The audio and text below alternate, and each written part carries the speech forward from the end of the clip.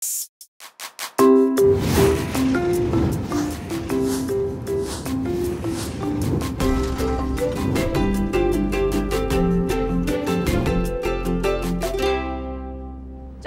what do we have in the inbox today? Sure, let's take a look. Well, here's a good one from another scientist who's struggling with some peptide and protein analyses. They're just kind of struggling because the typical additives that are used to do these types of analysis are either TFA or formic acid, and both have warts. TFA definitely suppresses the signal in the mass spec, and when using formic acid, you get poor peak shape. Is there anything that we can do to show that they can get acceptable peak shape and signal with a different maybe additive? Reading this email, you can tell this scientist is really frustrated. Yeah. And I can understand why. Sure. If you use UV and you use TFA, you get these nice sharp peaks and everything looks great. Perfect. But we know what that does to the mass spec signal. So then you switch to formic acid and you get better signal, but your peaks are kind of broad. Maybe you don't get the sensitivity that you'd like to see because of that. Integrate. Yeah. There's got to be another option, that I think people could look at. I can see why they'd be struggling. I mean, more modern column chemistries? Yeah. Maybe? Maybe. I mean, we've talked a little bit earlier about CSH, or charged surface chemistries, in an earlier episode, and those are really good when using formic acid. They do improve the peak shape, but they might not give you the selectivity that you might be looking for. Right. So you might not be able to use a charged surface group. I know you read a lot of papers, I read a lot of papers. There's got to be some other solvents out there or other additives that we at least try to play around with to help this customer out. I think there could be. I think we should take on this challenge. Okay. Let's design an experiment where we look at maybe our mass prep standard peptide mixture, just to make it easy.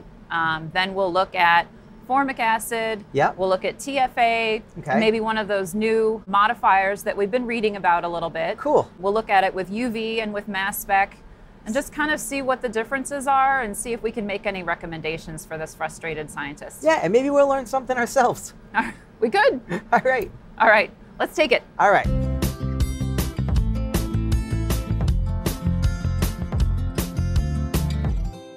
So Kim, there's a lot of great papers out there that talk about these additives, and one of the ones that I really pulled out was difluoroacetic acid, or DFA. That's a new one. Yeah, I mean, we were able to run that in our experiments with the formic acid and the TFA, and it's got some really cool data, and I want to show that now. Oh, let's take a look.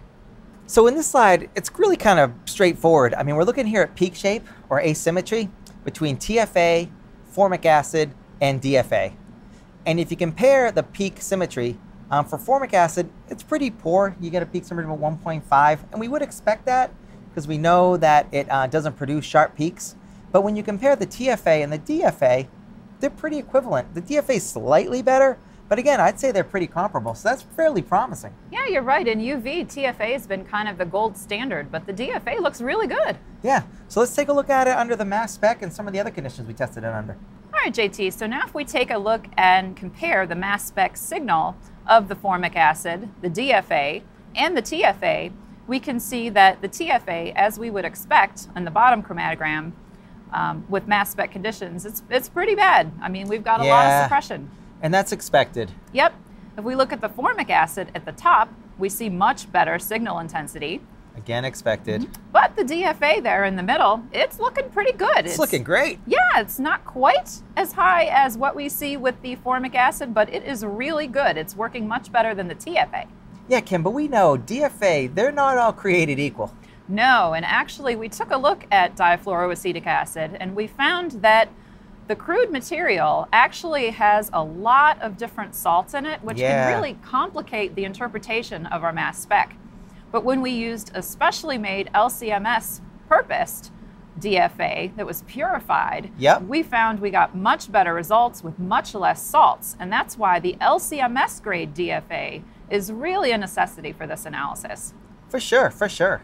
So Kim, let's put this in a real application with both MS and UV traces. How does that look?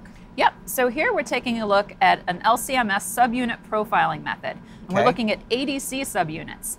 And we can see here, if we look at the left side of this, that with 0.1% TFA using 10% IPA at 80 degrees, and we compare the MS and the UV, we can see that with mass spec, of course, we've got TFA in here. A lot of suppression. The signal is really suppressed, but it looks fantastic in UV. Good peak shape. And notice that we've noted the peak capacity here at 135 for that separation. If we look at the right-hand side, we've used ion-enhanced DFA, which is a high-purity DFA, once again. And we're able to eliminate the IPA out of this separation. We're using this at 70 degrees C. And you can see that that mass spec signal is much better. We have much more sensitivity there. Yeah, a lot more peak capacity too. And if we look at the UV looks really good also. And the peak capacity is higher here. We're actually at a peak capacity of 151 compared to that 135 with the TFA. So we're able to use DFA in both mass spec and UV, one modifier, and we're actually getting higher peak capacity. Yeah, it's really cool. I mean, it's just a different additive than TFA or formic, which most people are accustomed to, but it adds a lot of benefits. And we've simplified our mobile phase by taking out that IPA. Exactly. So Kim, that was fantastic. I think we may have uncovered a new additive that scientists can use. I know! This DFA compared to TFA and to formic acid has some really great advantages in both the UV and MS. One additive. So how do you want to go about answering this question to the scientists? I mean, can we give them options? Sure. I love it when we can give a scientist good news. And I think we showed with this experiment that you can use DFA and use it in the mass spec, use it in the UV, one additive. It performed better in the example that we looked at with higher peak capacity.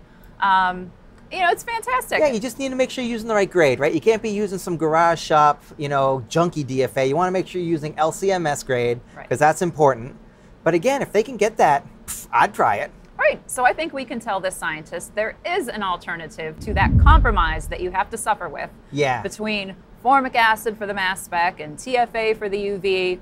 They can try DFA, high purity DFA, that's meant for mass spec analysis to reduce those salts. Perfect. Well, I'll write this up. I'll get it back to the customer. Hopefully they'll have good luck with it. Yes, let's do it. If you'd like your question to be answered on a future episode, please feel free to email us at trustyourscience@waters.com.